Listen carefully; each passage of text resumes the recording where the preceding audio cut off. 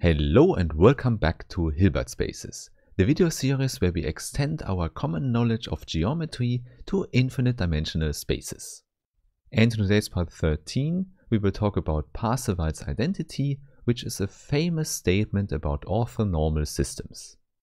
In fact, it simply transforms Bessel's inequality into an equality. However, as always, before we start with the formulas, I first want to thank all the nice people who support this channel on Steady, here on YouTube or via other means. And please don't forget, as a Steady supporter, you can download a lot of additional material with the link in the description. For example, you can download the PDF version of this video, which might help you to understand what we talk about today. And as you already know, we will talk about an inner product space X, where we fix an orthonormal system. Here I already should emphasize that everything in this video does not need the completeness, so we don't need a Hilbert space, we just have an inner product space here. And as in the former videos, we will take an ONS and denote the elements by E alpha, where alpha goes through an index set I. Indeed, we can already assume that this index set I is an infinite set because the finite dimensional case is not so hard. We already talked a lot about finite dimensional Hilbert spaces in the linear algebra course. In other words, the generalization to the infinite dimension is what we are interested in. So for example, if you fix an element X in our inner product space, we could look at all the inner products X with the ONS. So E alpha with X in the inner product, and we only need the ones that are non-zero. So we only need the indices from I that have a non-vanishing contribution here. And now it turns out, no matter how high the infinity for I is, this set is always countable. So it's either finite or it has the same cardinality as the natural numbers. So this is what we call a countable set. And this nice property for any ONS immediately follows from Bessel's inequality.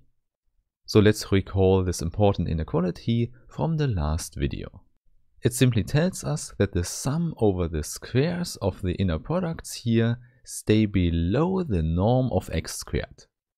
And it holds regardless which finite subset J in I is considered.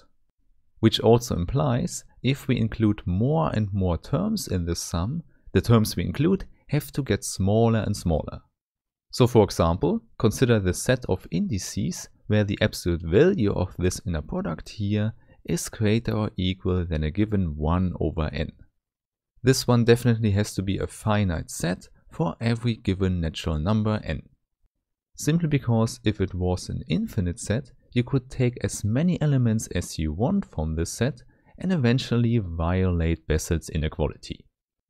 Then, in the next step, we can just form the union of this set over all natural numbers.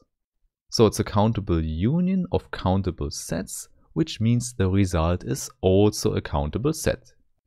And now, as you might see, the resulting set is exactly the set we were interested in before. So this finishes our proof. Our index set I can be really huge, but the corresponding set we have here can only be countable. This is important because we will often use the sum symbol over the index set I. This means we can only calculate with that if the sum symbol makes sense. For example, we will often see the combination E alpha with E alpha like that, where alpha goes through the whole index set I. And there we already know that only countably many elements contribute to this sum at all. Hence, instead of I, we could say we have I0, where I0 is a countable subset of I. And since we only consider the case that I is an infinite set, we could also take I0 as an infinite set as well. So depending on x, this could also be chosen as a finite set, but we don't want to do it, we still want to stay at infinity. Hence, I0 is possibly larger than we actually need it, but then we don't have to distinguish two cases. More precisely, it guarantees that we can always find a bijection to the natural numbers. And usually we can call such a bijection an enumeration of the set. Which means y0 can be written as alpha 1, alpha 2 and so on. So by having this bijection to the natural numbers, we finally have an order on I0 and can give a meaning to this infinite sum. In other words, now we can just consider the indices j, where j goes from 1 to n. This one is just a finite linear combination, so a well-defined element in our inner product space X. Therefore, the only question is, does this sequence in X converge with respect to the norm in X? So you see, we have two questions to answer here. First, does this limit exist for any enumeration we can choose for I0? And second, is this limit then independent of the chosen enumeration? So if we get 2 times yes, then our strange infinite sum is well defined. So only in that case we are allowed to use this strange notation for an element in our vector space X. And as we will see today, Parseval's identity will help us to answer these two questions. So I would say, let's immediately go there. Let's formulate the important theorem of the day. And as already mentioned, we will formulate Parseval's identity without using any completeness, so we just take a general inner product space X. And moreover, as before, we also choose an orthonormal system in the inner product space. And now the theorem tells us that we have Parseval's identity if and only if we have actually an O and B. And there, please recall, an orthonormal basis is simply a total O and S by definition. Moreover, Parseval's identity is just Bessel's inequality without the inequality.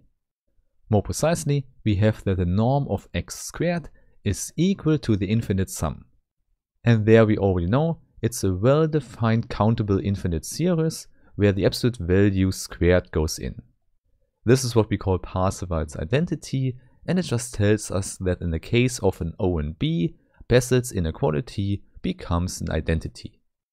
However, it also works the other way around, which means if we have Parseval's identity for every x in X, then we necessarily have an O and B.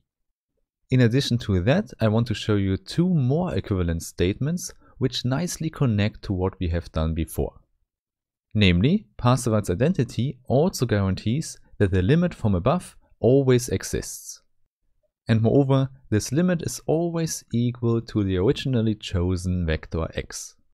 In order to explain this convergence in a more precise way again, we could say that we consider the distance between x and the finite linear combination given by this combination again.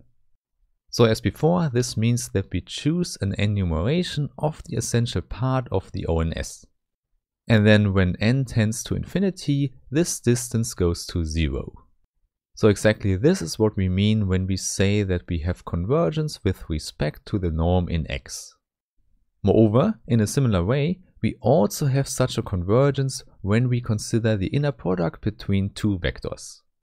So just take 2 vectors x and y and consider the inner product y with x. Then this can be reformulated by taking an infinite sum with the O and S again. However, there we first have y with E alpha and then E alpha with x. So you can just remember that we have E alpha in the middle, and the convergence of the series is given in a similar way as before. Indeed, it's even a little bit simpler because here we just have convergence of complex numbers.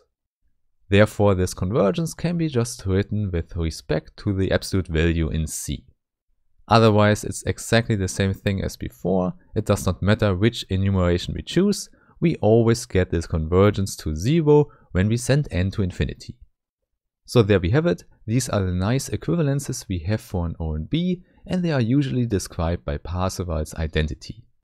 However, I can also tell you an informal way to summarize these properties. There, some people just say, when we use the infinite sum together with the unit vectors E alpha and E alpha in the inner product, then nothing really happens, so it acts like an identity operator.